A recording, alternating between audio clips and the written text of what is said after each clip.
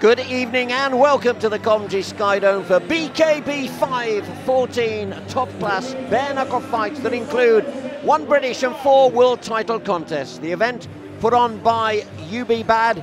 I'm Tom Ross, my co-commentator will be Robin Reid. He's on his way to join me, the former WBC super middleweight champion and of course IBO super middleweight champion as well.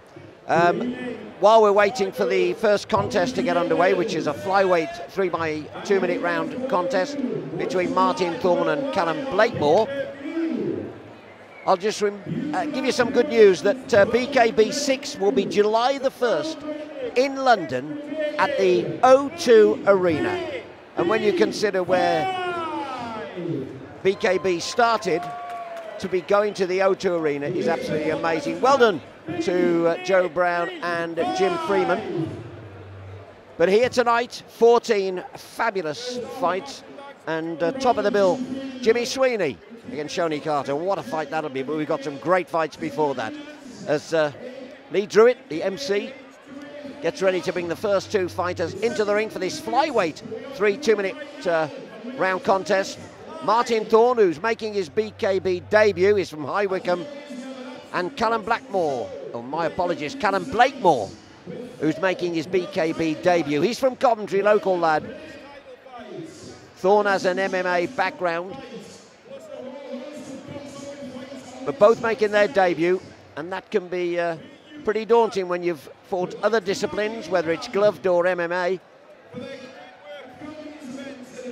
And a lot of pressure on the referees. The referees tonight, Jim Freeman and Barrington Patterson, are the 2 referees. Timekeeper Mitch Austin. The judges Lee Simmons, Alex Rosman, John Sweeney and David Barford. As we get ready for our first contest. And coming into the blue corner first will be Callum Blackmore.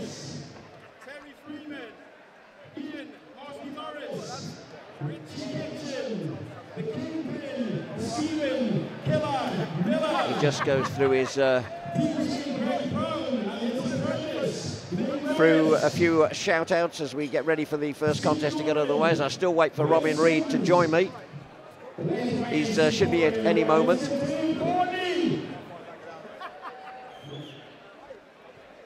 But eagerly anticipated tonight, eagerly anticipated. Some great contest. The atmosphere in the Skydome is amazing. over 3,000 people here. Unbelievable. Absolutely amazing. And we've got some local fighters in action as well. Notably Ricky Nelder, who's from just down the road in Birmingham. And he's got a hell of a support, and a big Welsh support as well. So we should have some good atmosphere here tonight for what promises to be probably the best ever night of bare knuckle boxing yet. So we're just waiting now. Callum Blackmore will be the first on.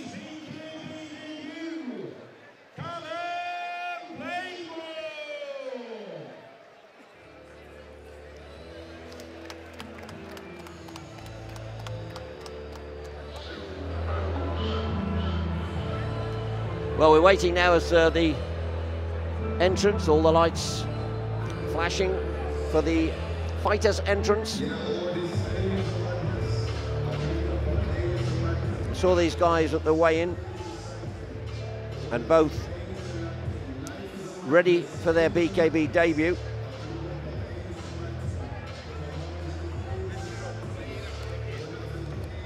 Here comes the first guy, Callum Blackmore from Coventry, making his BKB debut, as I said, and Robin Reid with me now. Delighted to welcome the former WBC super middleweight title holder, the IBO super middleweight title holder as well. Robin, pleasure to speak to you. Glad to have you with us. Really good to have you with us. And I mean, we're just talking there as we wait for the fighters to get in the ring.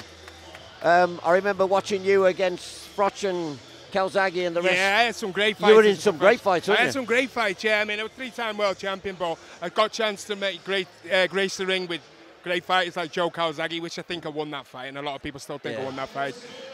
Carl Froch, great fighter, you know, pleasure to have graced the ring with him as well. He caught me at the end of my career, but what a great fighter, and what, you know, look what he went on to achieve. What a great career you had. Yeah, exactly, yeah. Would you fancy this, BKB? I don't know about that. It's my first one as it goes. I'm a little bit squeamish as it goes. But, I mean, I keep saying, people, when I've told a few people that were coming down, I said, this is where it originated from. Boxing, or modern day boxing, started off bare knuckle, you know, so it'll be interesting, and I'm quite intrigued to see what, you know, how it goes. It'll be quite interesting for you because the principles are the same. Yeah, exactly, yeah. And it's the same attitude, warriors, who outside the ring respect each other immensely, but inside the ring, when that bell goes. Exactly. The big difference is there's a 20-second count to count as opposed to the standing count of 18 rather than 8. Yeah. So apart from that, you know, there's a lot of similarities. Yeah, and I'm quite looking forward. It's quite excited to see it. Like I say, first time for me. I've heard about it. And there's some great characters. I mean, and it's quite pop. You know, it's growing in popularity very as well. Well, you should see around 3,000 I was just about here. to say, you know, and I mean, I did actually fight here. Actually, I defended my WBF world title here against Julio Cesar Vasquez a few years ago. Yeah, at the Sky Dome in Coventry. Yeah, and I was here I watched Wayne Elcock beat Howard Eastman here. Right, yeah, I was here that night, yes. That's what I mean, it's a great venue. Remember when the guy told me that he was here? And I thought, yes, you know what I mean, it's a great venue. You know, it holds a great crowd in that. Like, so it just shows you how popular it actually is. A lot of the fighters here tonight, especially in the later rounds, some of them, we've got some really big names who've been in sparring with Conor McGregor and stuff like that. I mean, these are tough cookies. Exactly, the tough guys. I mean, when someone just said to me, like, would you have a go? I said, no, thanks.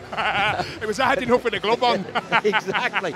But what you'll find, you know, they've all got, and each one of them, especially in the World Championship fights, got some great characters as well. Jimmy Sweeney is a proper character. People, I mean, I was a world champion, and I know plenty of other guys who, you know, obviously in the boxing world and that, who are tough guys, but these are tough guys in my eyes, you know what I mean? Well, you would look at Jimmy Sweeney in the street and you'd pick on him, and it would be a big mistake. Exactly, yeah.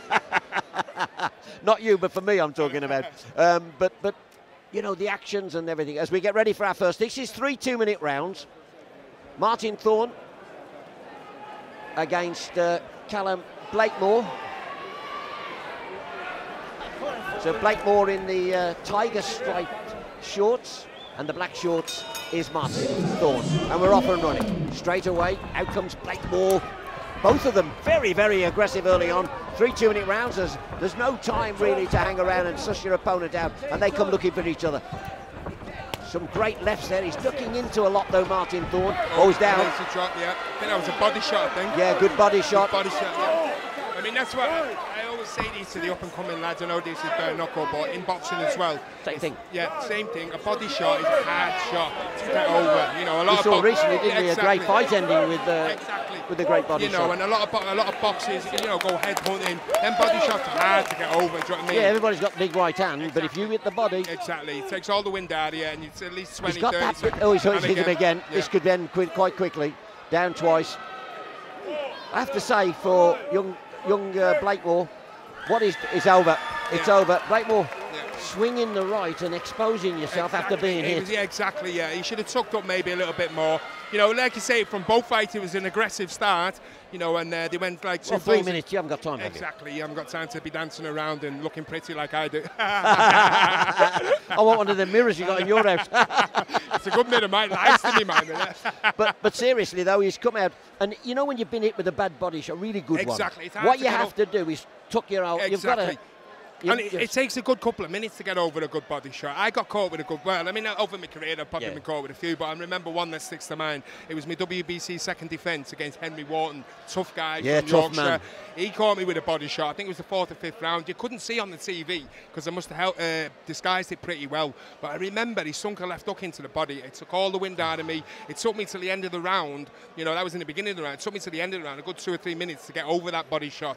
You know, and it was a good job he never clocked on that he'd hurt me with it, because he'd have just piled in and, you know, I'd have been vulnerable to the body blow. Just having a look. I hope the lad's all right, Blakemore, but I think he's getting to his feet now. He's going to be all right. And a round of applause there from Martin Thorne.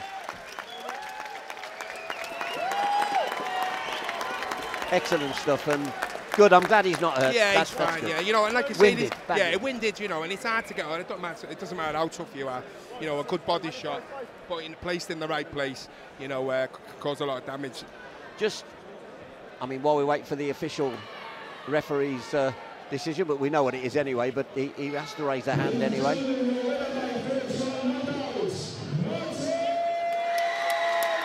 Well, a BKB debut, winning in the first round.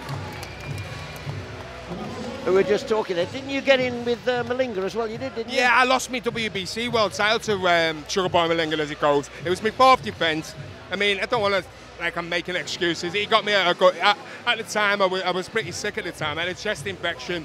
I was young and naive. I didn't want to pull out the fight. I had 10,000 people turning up at the London Arena.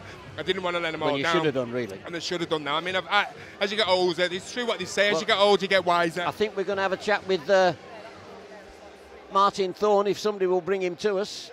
Martin Thorne.